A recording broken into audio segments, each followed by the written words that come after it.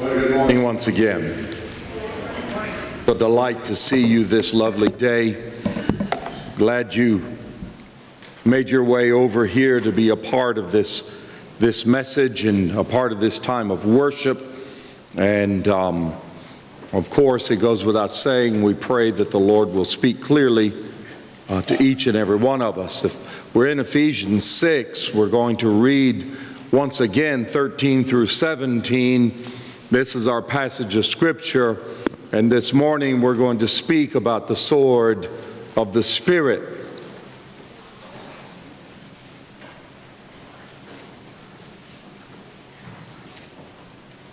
So the Word of God says this to us here in Ephesians chapter 6, beginning in verse 13, "Therefore, take up the whole armor of God, that you may be able to withstand in the evil day, and having done all, to stand. Stand therefore, having girded your waist with truth, having put on the breastplate of righteousness, and having shod your feet with the preparation of the gospel of peace.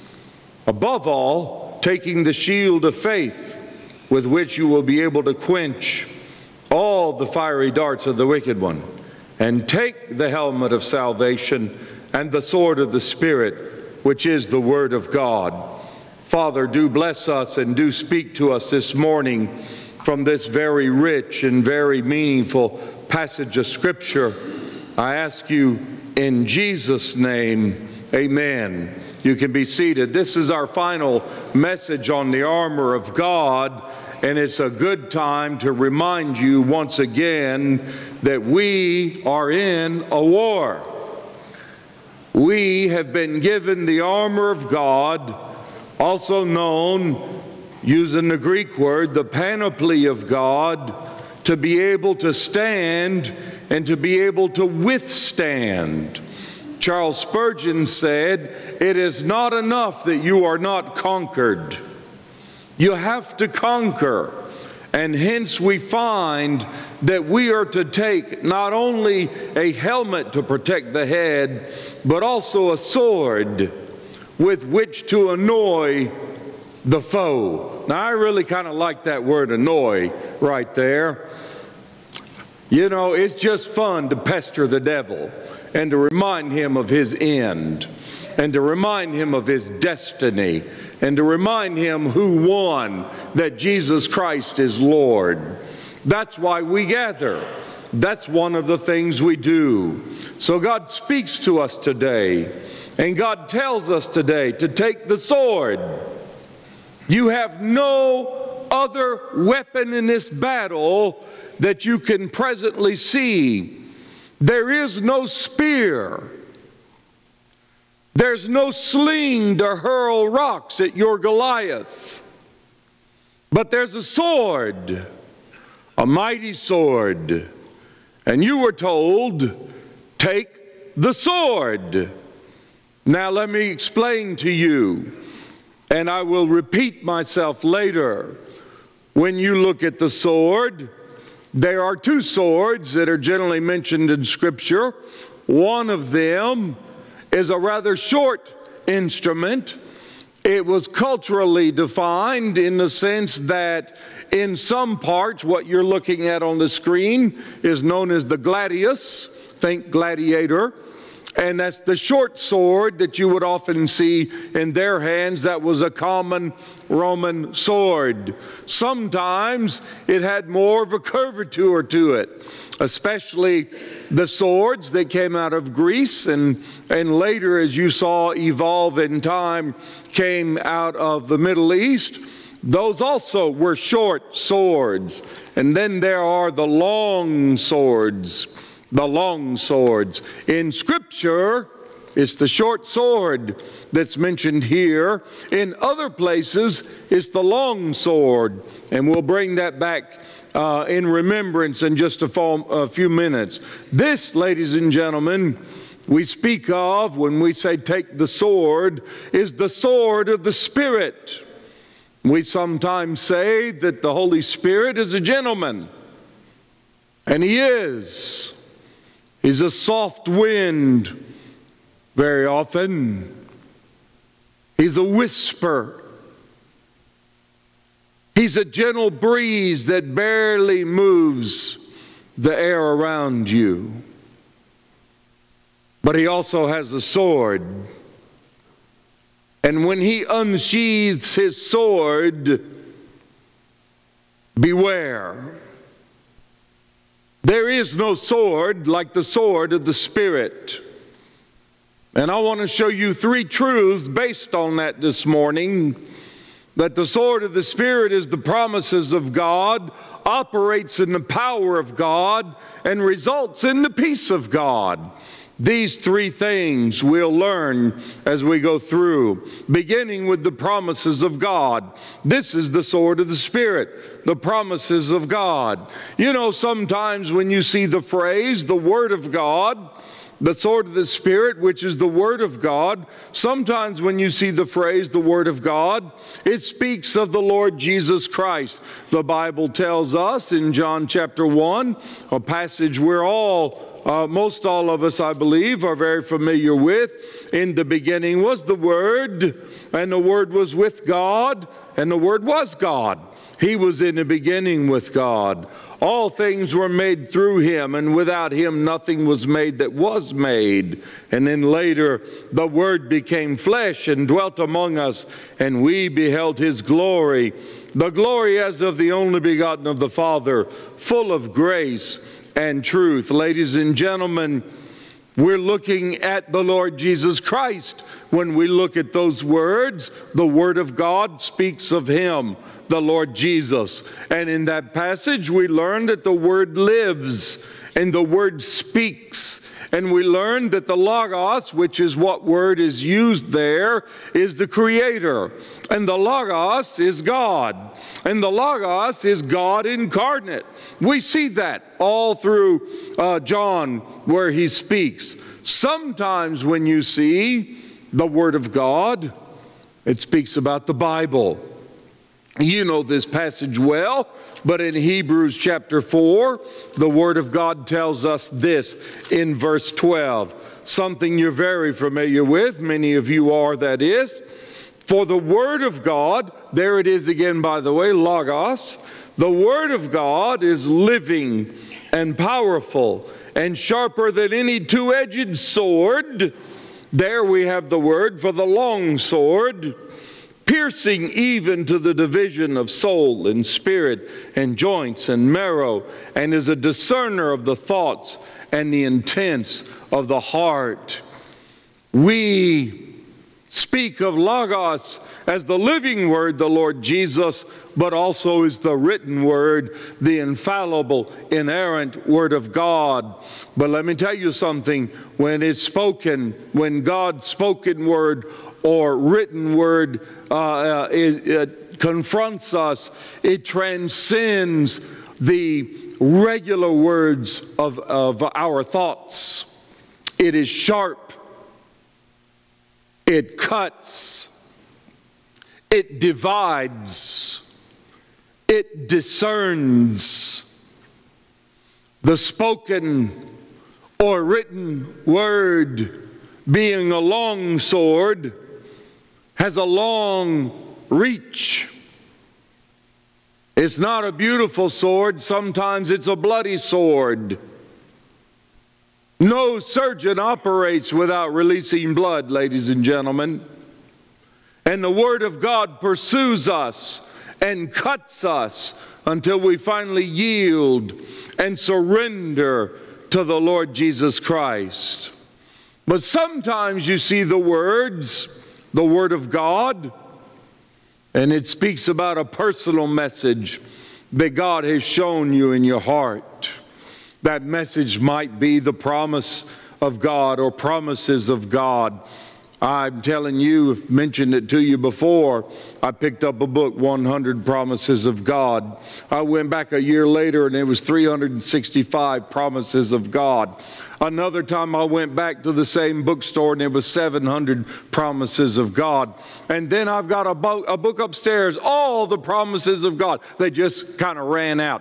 And they just said, all the promises of God, written by Herbert Lockyer years and years and years ago.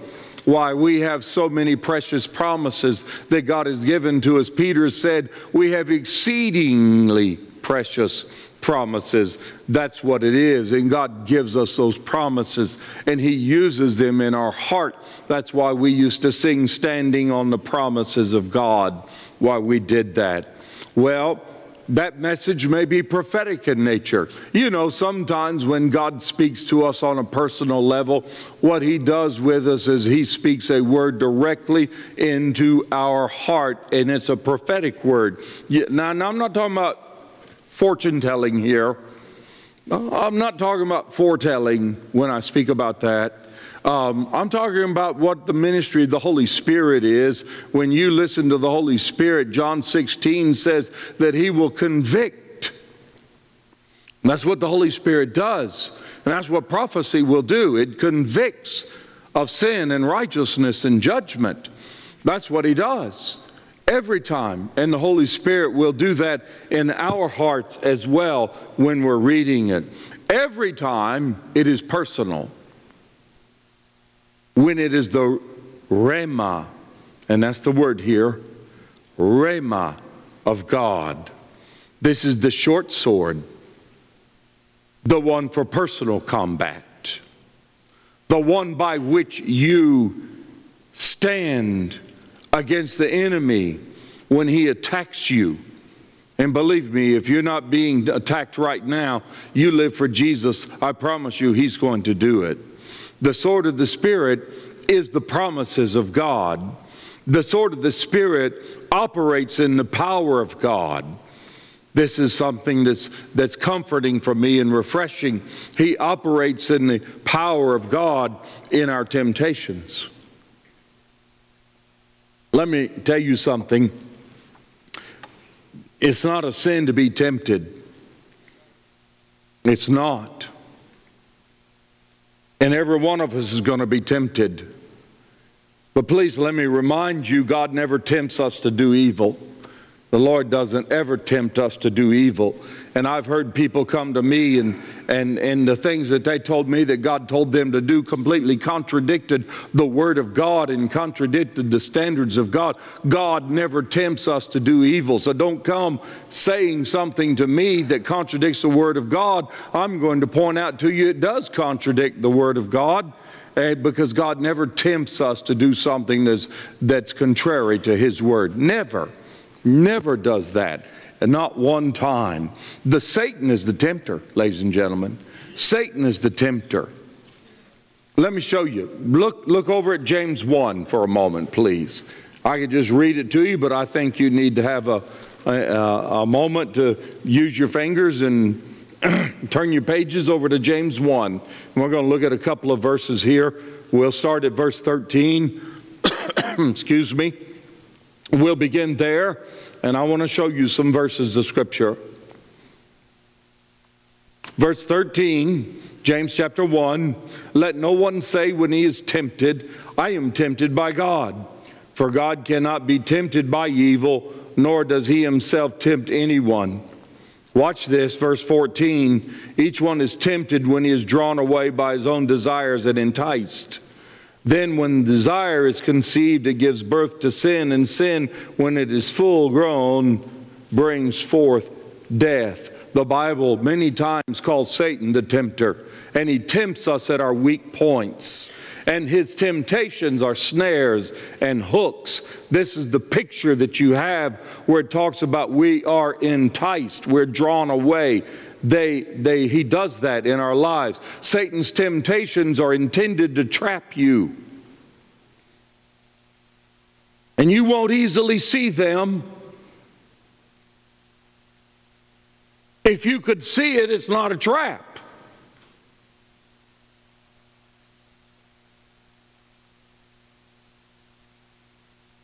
You can recognize the potential of the trap, because your fleshly desires will be aroused with what you see, or what you taste, or what you touch. These things will be enticing to you. That's how Satan tempts us, with these things. Let me ask you, what snare, what hooks has Satan's demon set in front of you? Is it a man or a woman who says your spouse does not understand you? No one understands you. Is it happiness or laughter from those who have compromised with the world but do not seem to suffer from the consequences? Is it an old appetite that keeps rising to the surface? No matter how often you push it down, you get alone, things are quiet, that appetite rises once more, and that temptation comes with it. No one sees you. No one is watching. No one hears you. Go ahead. Go ahead. Satan tempts us, ladies and gentlemen, in three general categories. The Word of God tells us in 1 John 2, beginning in verse 15, if you need to read along with me, I would suggest you do so. Three different categories. Do not love the world or the things in the world. If anyone loves the world, the love of the Father is not in him. For all that is in the world, here it is, the lust of the flesh, the lust of the eyes, and the pride of life, is not of the Father, but is of the world. And the world is passing away, and the lust of it. But he who does the will of God abides forever.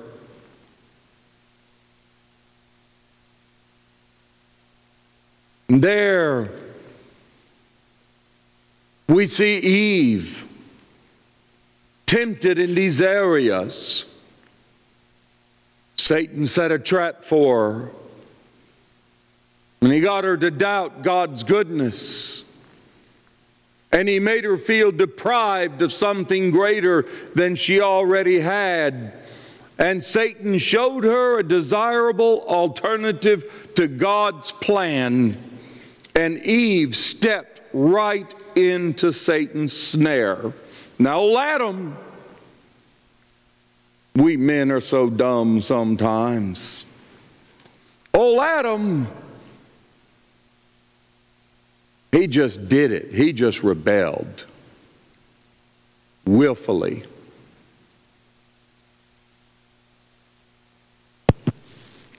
Jesus was tempted in these areas. The bread, the large pinnacle at the temple, the high mountain where he saw the kingdoms of the world in one glance, all of these were there, beginning with doubt. If you're the Son of God, turn these stones into bread.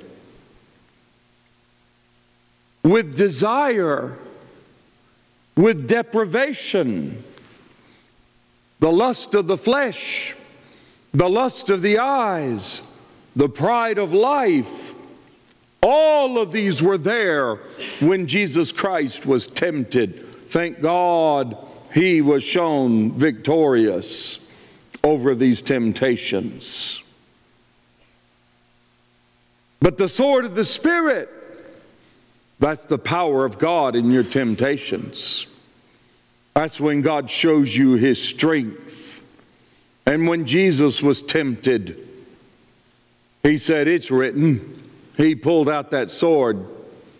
Man shall not live by bread alone. He pulled it right on out and began slicing away. It's written, do not tempt the Lord your God.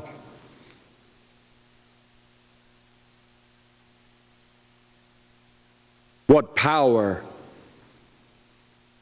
Then there's the power of God in your trials. You know, it might be a call about your health. I have a friend who waited 5 long days, 6 days, excuse me. 6 long days after having some tests run. And they had told him, we're not sure what these tests are going to show. And one day passed, and don't you hate that?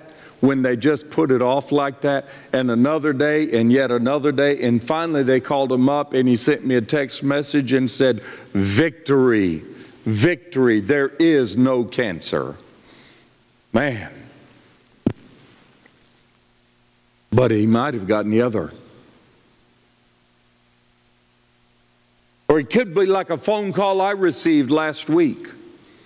One of my friends and I had gone for lunch, I believe on Thursday, and we were seated together over at Mario's. If you've been there, if you haven't been there yet, you need to go. A good Italian place, and we were eating there, and this friend of mine called me up, and he says, I need you to pray now. I need you to stop, and I need you to pray. Well, I called him back and said, tell me what's going on.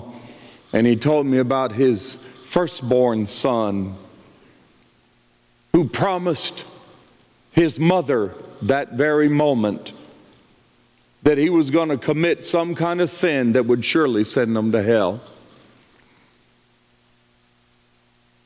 My friend has prayed for his son and pled with his son and pointed his son to the cross over and over and over again. And I said, Lord, you're the only one that can bring comfort to his heart. I called him, or he called me back on the phone to tell me, give me a good report from this.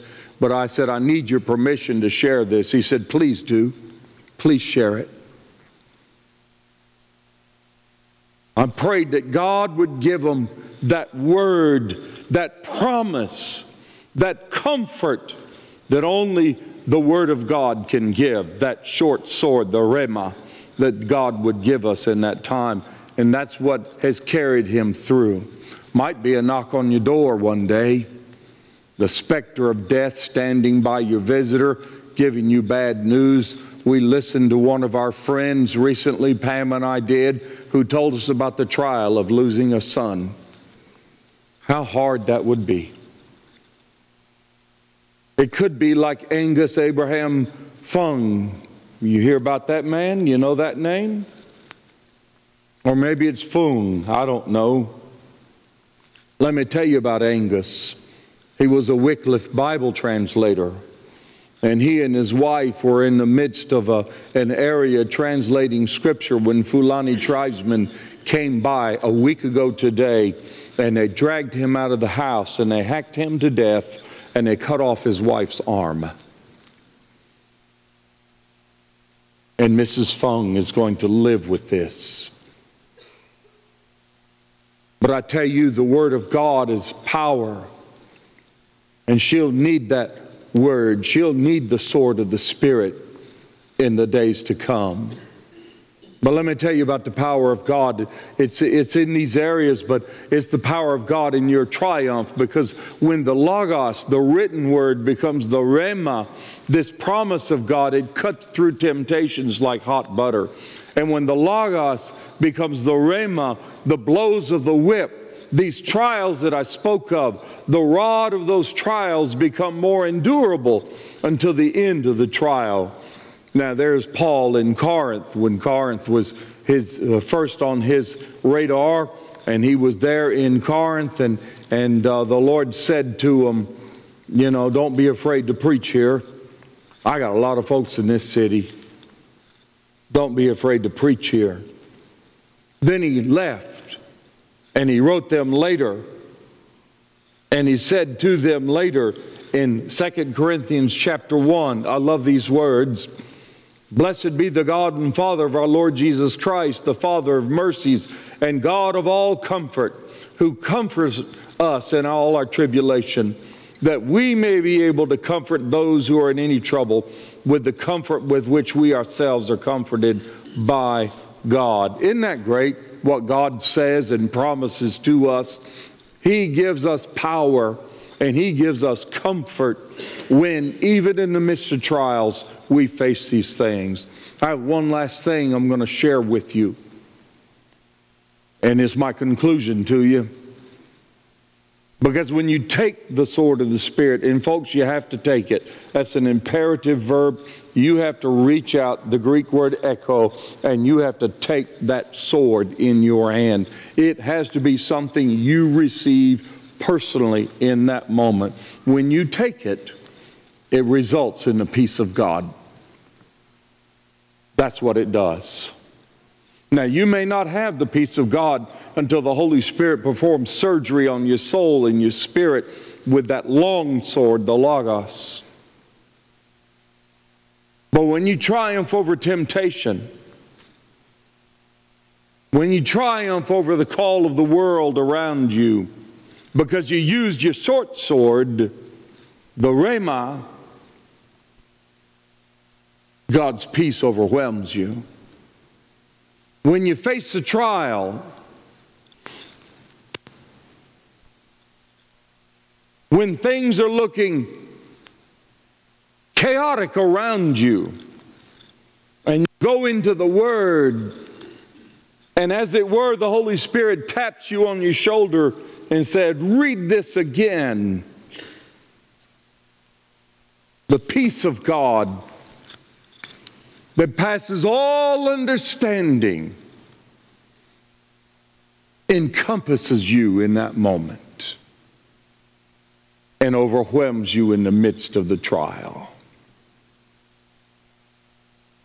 Preacher went to a house to comfort a lady whose sons, plural, had just died. And he said, how am I going to do this? And he showed up at the door and knocked on the door, and the lady of the house showed up, a widow lady. And she said, come on in, Pastor. How's your day going? And he looked at her. He says, but sister, you just got this news. She said, yeah, I did. But I also heard from God. And who's going to wonder about the ways of God? I'm not going to question Him in this moment.